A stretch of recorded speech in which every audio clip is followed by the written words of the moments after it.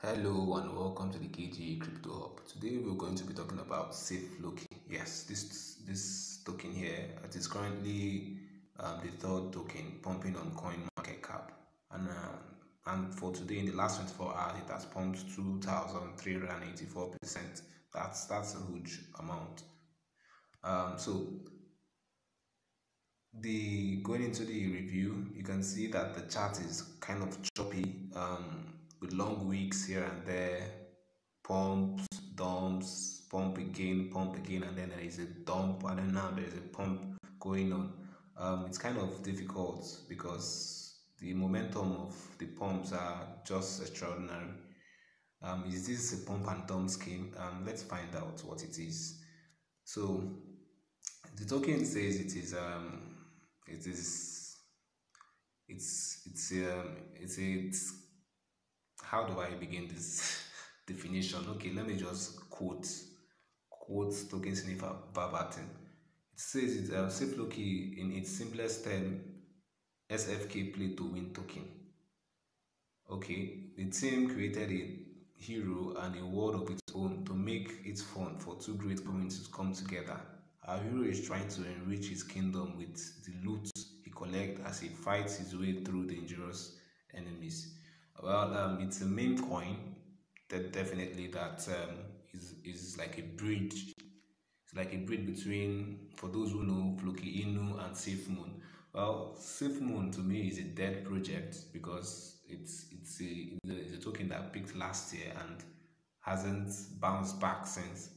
But then it's a combination of these two tokens, and it basically is a meme coin that is a that has a play to earn game. I don't know if the game is live or if it's not yet. So let's forget about this and then check out the contract on Token Sniffer for a moment. Token Sniffer, where are you? Token Sniffer. Token Sniffer rates it a good 60%. Currently, the token is sellable. It's not a honeypot. The selling fee is high though, a little. And then the only drawback about this token is the fact that the ownership is not renounced, which gives the people behind the token, who are total strangers, because I don't think they've been doxxed, to check that inordinate power or crazy power to do stupid things with the token if they like, or if they wish, or if they are not principled people, or if they are not people that have principles, or however you want to put that. So that's the only drawback. Aside that, the token says it's been locked in a DX lock for 128 days. It doesn't have whales. Everything is correct, just that the fact that the owners have crazy amount of control, which could be good sometimes, you know. So let's check what other people are saying about the token, or do we check the website and see whether they are doxed or not? Now this is the website of the token. Quite playful, deliberately done, if you ask me. I'm trying to see if the owners have been doxed, so I don't give incorrect information. Okay, roadmap. They are not doxed. That's taxing. This makes the token risky, very risky. You don't know what these people are. They might make it temporarily sellable, but in the long term they might lock people out. You never know, you never can tell. I'm not saying they're going to do that, but it's a possibility because they have the control, you know, and you don't know who these guys are. That's a worry for me. Okay, so let's see what people are saying about this project on Twitter.